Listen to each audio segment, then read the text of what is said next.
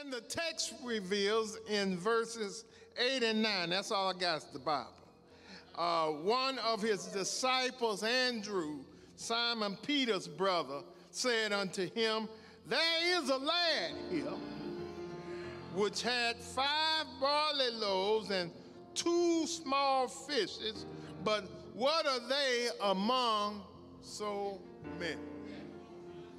Now in that day, Deacon Alford, wheat bread was common.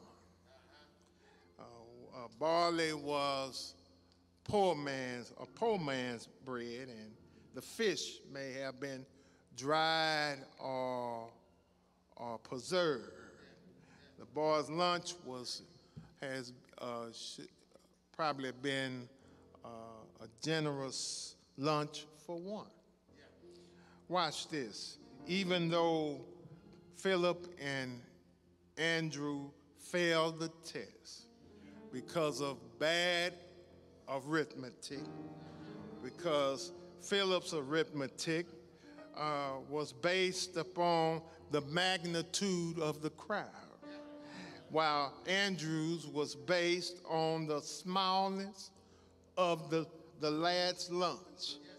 And this, my brothers and sisters, represents bad arithmetic, because Philip and Andrew was overwhelmed. They were overwhelmed, and by the magnitude of the crowd and by the smallness of the lunch, they forgot who was in their presence.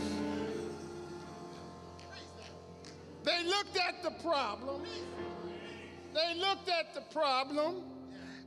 But they didn't look at the problem solved.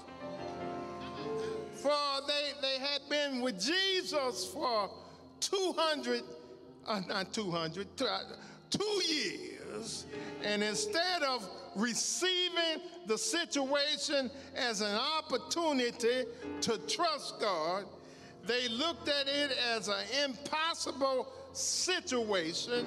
And it's important to understand, church, that we need to stop trusting in our insufficiency and start trusting in Jesus. I'm trying to help somebody.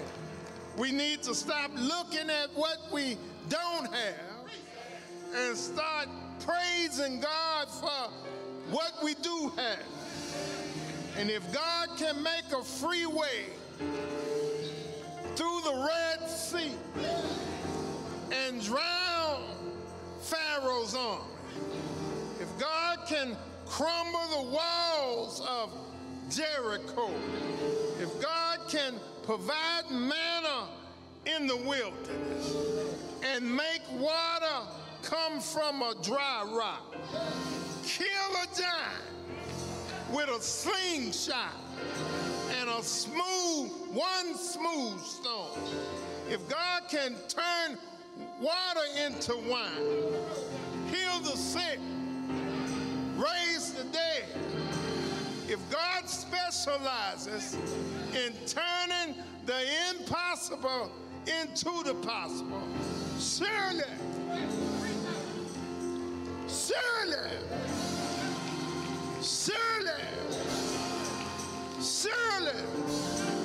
He can see you through. He can see you through a bad marriage. He can see you through unemployment. He can see you through bad finances. He can see you through a heartache and pain. He can see you through. He can see you through. He can see you. He can see you. He can see you.